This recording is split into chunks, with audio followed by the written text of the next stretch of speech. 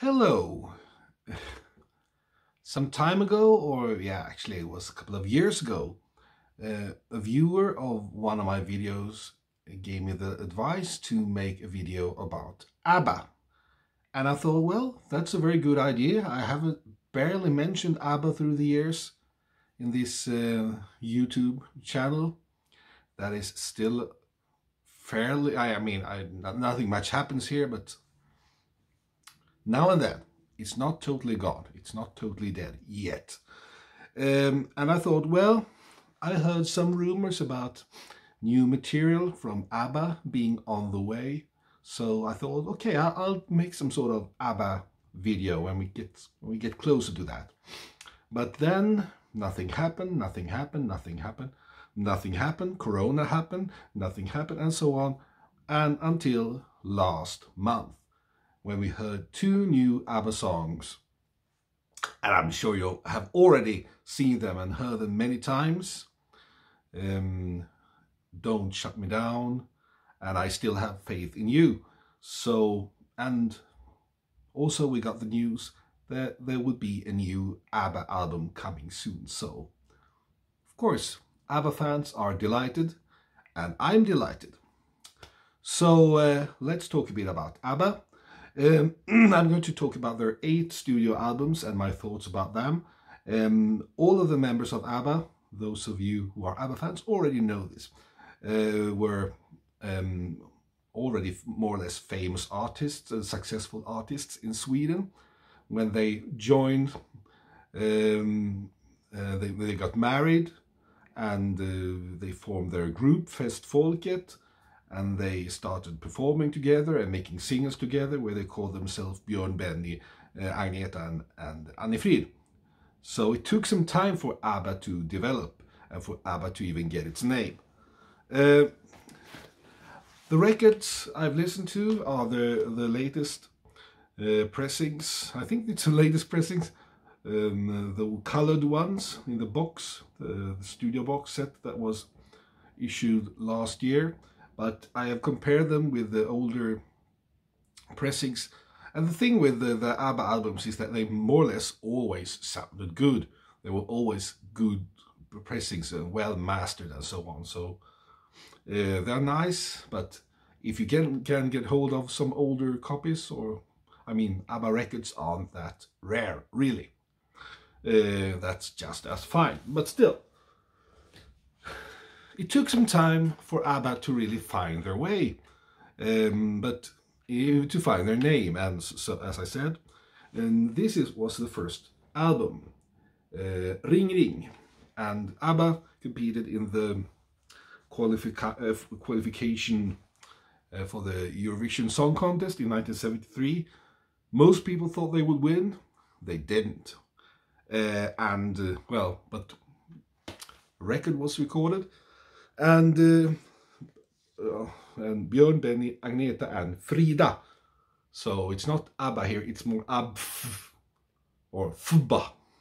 Anyway, the thing that it's so typical and interesting with this record is that it really goes all over the place.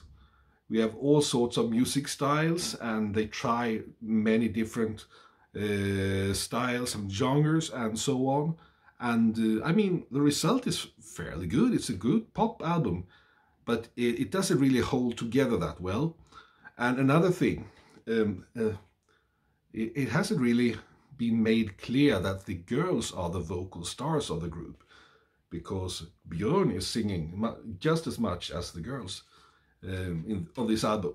Anyway, so which tracks should we listen to here? Well, all of them, but those that I like, I mean, Ring Ring, okay, but it's been played to death here. But I'm very fond of the Another Town, Another Train, that was also made in Swedish by the Swedish dance band Skytts. It's a ballad with vocals by Björn and very nice mellotron playing by Benny Andersson. I think this was the only album where they had lots of mellotron, and because it was a bit before the Moog synthesizer, at least in the word of ABBA. Uh, well, also, the only composition by Agneta Fältskog, Disillusion, and Agneta Fältskog was actually the most successful composer of ABBA before ABBA, because she had more hits as a composer than Benny Andersson. Also, Agneta Fältskog had recorded several solo albums with her composing most of the songs, and she was a really, really good composer, and it's a bit sad that she didn't continue to do the composing because she really had the skills. And the Disillusion ballad is great, with lyrics by Björn Ulvaeus. Well, Nina Pretty Ballerina became a sort of a hit in Europe. It was also made popular by Swedish dance bands. Love isn't easy, but it sure is hard enough. Well, you can interpret that however you want, but it's it's an interesting country rock tune. Not that famous though. I Am Just a Girl has also been made by the group Family 4 and the Swedish actor Jan Kulle, but there he didn't sing that he was a girl, he sang that he was a man, just a man.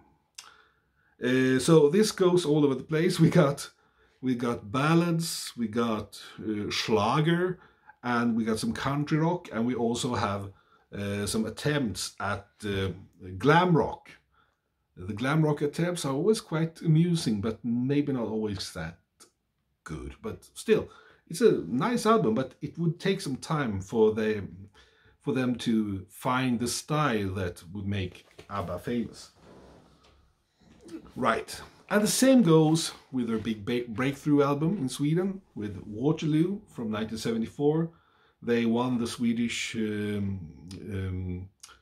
qualification to the Eurovision, and they also won the Eurovision Song Contest, and it's probably one of the most famous winners of Eurovision Song Contest in the history. And they also started thinking, okay, maybe we can have a bit of a European or almost international career, not just Europe, maybe the rest of the world too. And they tried, but there are some songs here that still make them sound a bit like the same kind of group that played on Ring Ring. It goes a bit all over the place, like the Caribbean style, Sitting in the Palm Tree, and some other attempt at playing glam rock like King Kong song. But then the tune Hasta Mañana, they almost competed in the Eurovision with Hasta Mañana and not with Waterloo. In an alternate universe, how would that have been? I doubt they would have had their big breakthrough though. The only track that Benny sings on his own, Susie Hang Around, not that impressive. Honey Honey became a minor hit, but it's not one of the most. I'm just saying my opinion here. It's not one of the most memorable ABBA hits. So it became very popular in Sweden and sold well, and would later sell well in the rest of the world too, but it's still a bit all over the place, so to speak. Then this album that just called ABBA from 1975, this is where I think that they start to really find what we think of when we think of ABBA. First of all, they had some great hits like Mamma Mia, SOS, and a minor hit with the Billy Vaughan influenced song I Do, I Do, I Do, I Do. Also, they continue with some glam rock with Rock Me, and also Benny Andersson's instrumental tune Intermezzo, #1.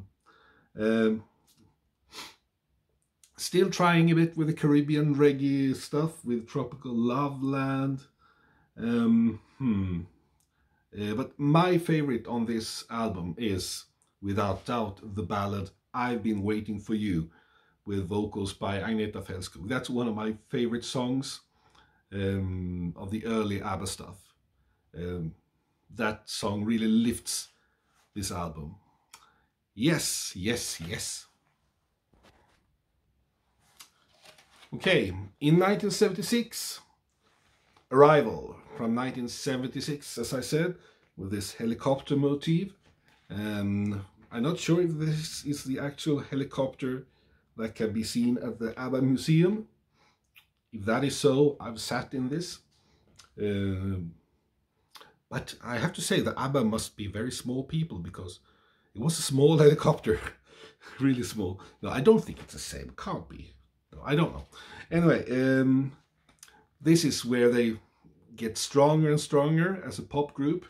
They get rid of the musical experiments that aren't that good. I mean, it works better and better, and they get more and more reliable, so to speak, and there are less songs that are a bit I mean, even the ones that are less famous on this album, like My Love, My Life, and Tiger, perhaps, and even the title track, Arrival, is very good. The only one that I think is maybe a bit so-so is Dum Dum Diddle, but I don't know. It would have been great on the Waterloo album 2 years earlier, but at this time I thought it was a bit old. But of course, starts with a track, When I Kissed the Teacher, which probably is the teacher's favorite ABBA song. Many of us, anyway.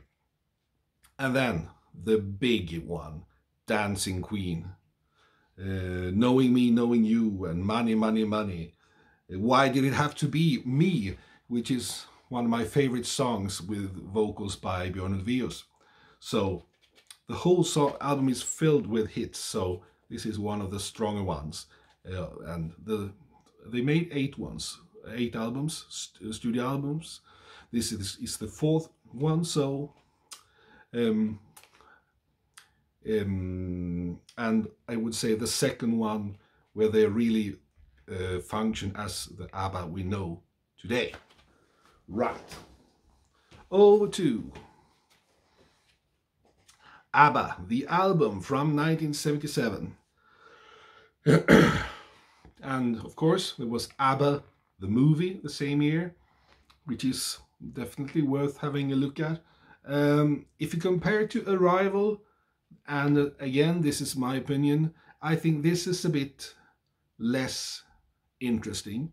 Not that many hits. I mean, we have Take a Chance on Me and Thank You for the Music, and they are fine and dandy, of course. The Name of the Game, of course, too. But there are some songs like I Wonder, I'm a Marionette, Move On. Okay, they are nice. They are very competent pop, but they don't really grab me, so to speak. But the fairly unknown song One Man, One Woman is and one of my favorites on this album. But I think it's slightly worse than Arrival. And after that album, I heard that they had some major problems getting back, finding new music, finding new inspiration for a new album. They've been touring all over the world. They were world stars, world famous, and of course it must be difficult to get back the inspiration. But when they finally got it, they got it well. And this is Voulez-vous. And it's probably, I think it's one of the prettiest album sleeves with this blue, well, it's playing with a polar label, polar symbol. And also, it's a party album. I think this picture is taken at Alexandra, one of the biggest clubs in Stockholm in the 1970s. And some tracks, at least the title track, Voulez-vous, is recorded in the United States with American musicians, and it has a very special sound.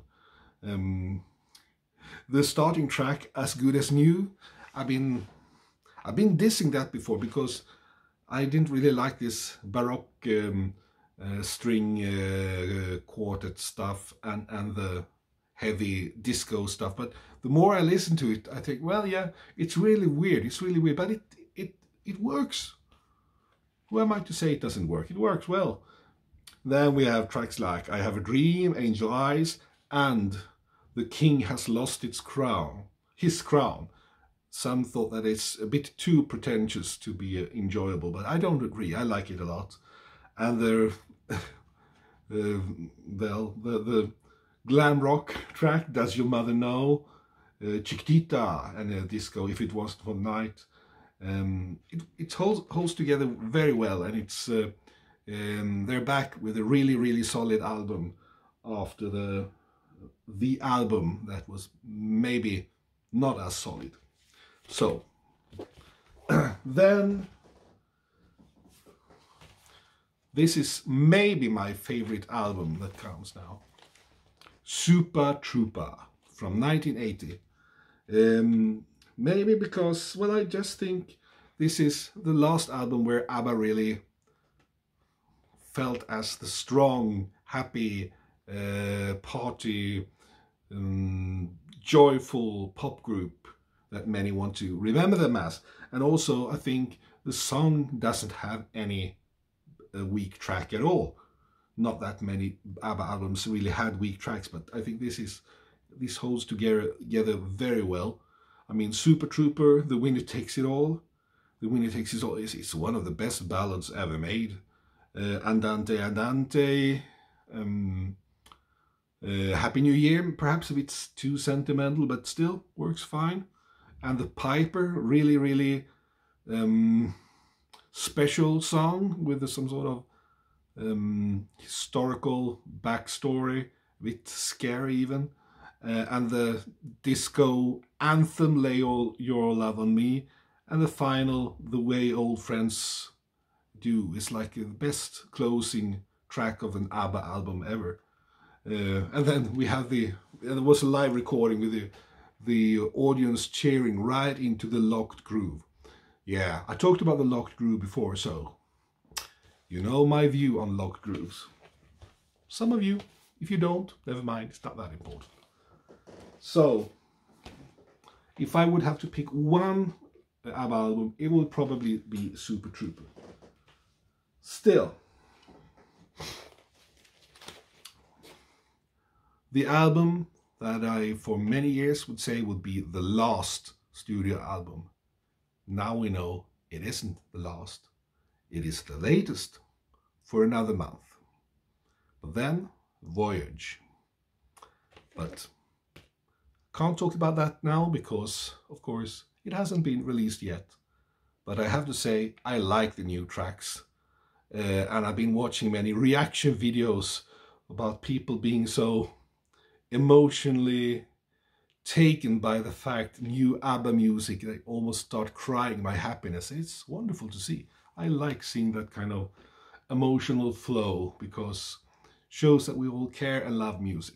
Anyway, the last album, The Visitors. They stand far apart.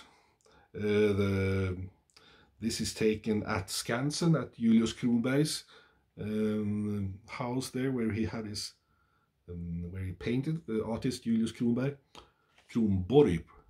Kronberg, sorry. This is, I mean, they got more and more sophisticated with every album, and this is the most sophisticated one. The album opener, the title track, The Visitors, about Russian dissidents. It's I can listen to that over and over and over again. It's a real masterpiece, I think. Also the Head Over Heels, that didn't really turn into a really big hit if you compare it to the earlier ABBA albums. Today it's a bit sad to think of the fact that this album didn't really do that well. They didn't really have any big hits, even though many of the songs on this album deserve to be hits, like Head Over Heels. I mean, okay, One of Us became a kind of a hit, but not as big as before. And When All Is Said and Done is another great one. slipping through my fingers. I mean, this album is almost just as solid as the Super Trooper one, but a bit more sad, but also more sophisticated. So maybe this is my favorite after all, even though I keep on talking about Super Trooper, but I have very strong feelings for this as well. So that was the ABBA albums, all 8 studio albums. There are some greatest hits albums too, and the Spanish album, Gracias por la música, and there's a live album, but not talking about them now. These are the 8 ones. They are all worth having. They are all quite different, and they are all quality pop music. And that's exactly what I expect with the new upcoming album, The Voyage. This one was issued when I was in 1st grade. I was 7 years old, I think, or I was about to become 7 years old. I am today 46 years old, so it's taken quite some time, but it's never too late. And welcome back, ABBA, and welcome back, ABBA Voyage. And thank you for watching, and bye-bye.